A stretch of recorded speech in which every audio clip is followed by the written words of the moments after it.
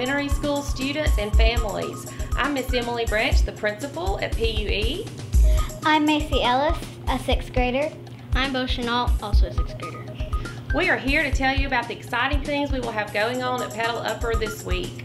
On Monday is a day that we've been waiting for quite some time, the day of a solar eclipse. So on Monday, August 21st, students who bring back their signed permission forms will be going outside to view the eclipse. Our science teachers have been planning for this day for quite some time, and we've spent lots of times with all of your students learning about an eclipse and practicing safety procedures for that day. We are very excited about viewing the solar eclipse on Monday.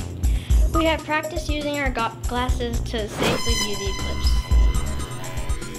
On Tuesday, our PUES students will begin their after-school rehearsals, so they'll be traveling by bus to Petal Middle School to practice from 3 to 4.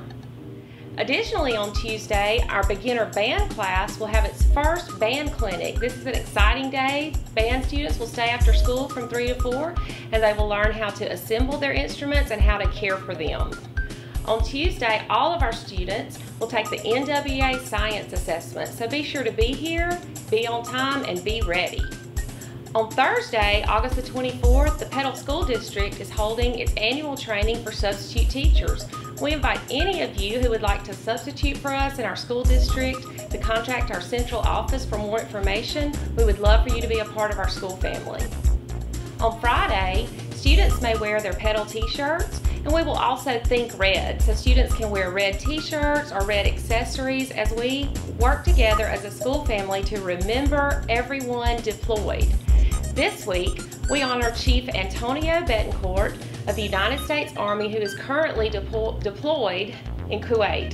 Chief Betancourt is the father of one of our very own 5th grade star teachers, Miss Cindy Betancourt. Thank you, Chief Betancourt, for your service.